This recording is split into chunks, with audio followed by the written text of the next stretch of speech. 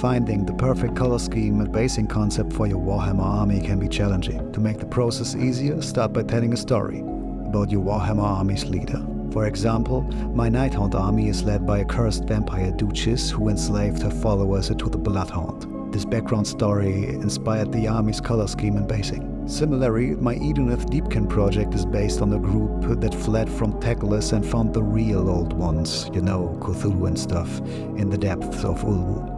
This background story helped me to create an army with deep blue, gold and green tones and an oceanic basing concept. By creating a backstory, it's easier to find a color combination and basing style that fits the narrative. Take notes or sketch ideas to bring your army to life. Your Warhammer army is not just a task list, but your unique piece of art. So do you have a background story for your favorite character model? Share it in the comments.